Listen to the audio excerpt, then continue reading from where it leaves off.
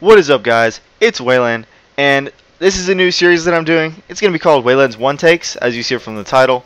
So, the beauty of this series being I do everything in one take. So, I don't redo it, I don't try to make it perfect, it's just me talking. So, I'm going to pick a couple topics each week, and I'm going to talk about them. So, and it's going to be every Wednesday, so just in case you want to know or anything like that. So the first topic I want to do is 9/11, and for people who are in America, it's a really touchy subject, and people get really offended by it a lot. So I just think that a lot of people nowadays don't really care. The only thing they see 9/11 as a starter to the Iraqi war, and now people are really against the war, and I think we've pulled out of Afghanistan now. So but right as soon as 9/11 happened, people were pissed, so they actually, they were pissed, and they joined the army and stuff like that. And for people who are in high school right now, they actually don't realize how touchy the subject is, because essentially 9/11 is the equivalent to John F. Kennedy's assassination. So people always remember it, people always never forget what happened that day and how it happened, how it went down, where the hell they were, stuff like that. So since 9/11 being that type of thing, it would seem pretty appropriate to pretty much give a moment of silence. It's a very depressing subject, and it really it was coming because of what happened in Afghanistan probably around 20 years ago, 30 years ago now. And yeah, so that's pretty much what happened there. We were training soldiers because they didn't want to get invaded by Russia, and we don't like Russians because we're Americans and we're capitalists. So yeah, that was pretty much how that went down, and Osama bin Laden was actually part of that, and he pretty much took advantage of his training, and here we are. So for me, 9/11 is huge. I remember watching it on TV and being like, holy crap, what is happening? And it was absolutely devastating.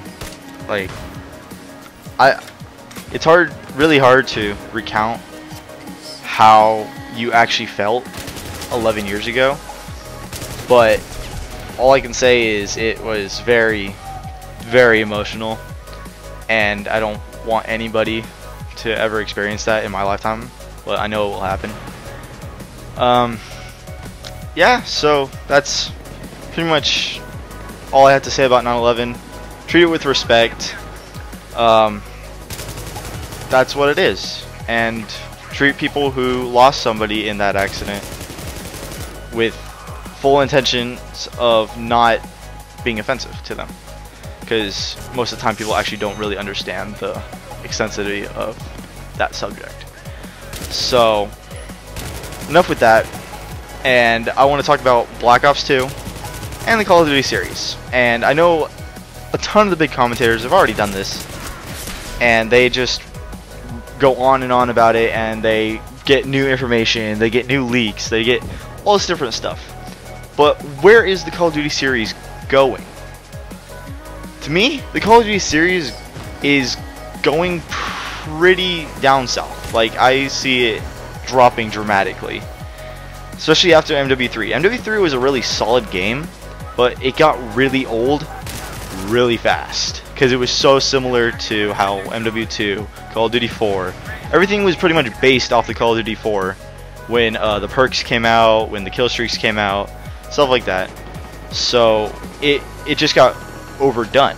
And I think what Treyarch's doing for Black Ops 2 is actually really creative. I don't know why people are like, oh my god, it's Halo, oh my god. It's the thing I don't get about comparing Black Ops 2 to Halo is the fact that it's only 13 years in the future when this game is going to come out. Halo is around 500, and they should actually, like, a lot of people don't like Halo, but Halo was pretty much, besides like Counter-Strike, one of the main starting FPS shooters, and that's awesome. Like, Halo is an amazing game in itself. Sure, Reach was terrible in my opinion. I know a lot of people that liked it, but it was absolute garbage in my opinion. But Halo, if Halo 4 goes well, Halo's gonna have a comeback, and they're gonna be back in the like competition between Call of Duty and Battlefield. But as for the Call of Duty series, I do believe if Black Ops 2 is a fun game and it has a lot of playability, I do believe that the Call of Duty series is gonna make a comeback. But I don't see it going longer maybe than like another 5 years, in my opinion. But I know that prediction's probably just going to be blown out of the water because Activision, just the magical people that they are, somehow make like people buy their games every year no matter what they do. So like, for example, I think Activision made Rock Band. They made up to Rock Band 3, and they had people begging for more. So they pretty much stopped making Rock Band, and they just, instead of making a Rock Band 4, they made a Rock Band download of content. Like, you just go on internet and download like a different like song or something like that, and it had like all the custom keys and stuff like that. But I am very curious where this series is gonna go, because like as soon as Black Ops 2 comes out, Halo 4 is gonna be out for an entire week around that time.